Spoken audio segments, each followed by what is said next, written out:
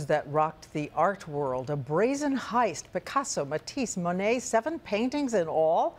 But did those thieves unwittingly build their own trap? ABC's Jeffrey Kaufman explains. Blank walls, empty picture hooks. All that's left after thieves broke into this Rotterdam museum.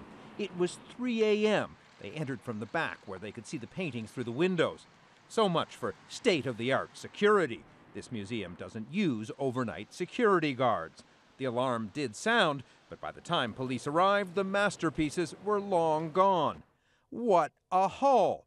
A Picasso, a Matisse, 2 Monets, a Gauguin, and more. As good as art gets. The value, more than $100 million. Lawyer Chris Marinello spends his life tracking stolen art.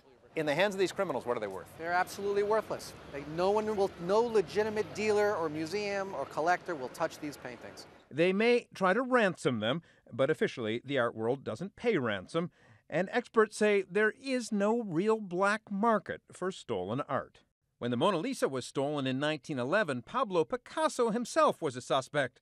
But 2 years later, a museum security guard was arrested as he tried to sell the painting to an Italian museum for $100,000, a fortune at the time.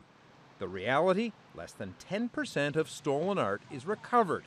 If these paintings aren't found quickly, they're likely gone for a generation or forever. Jeffrey Kaufman, ABC News, London.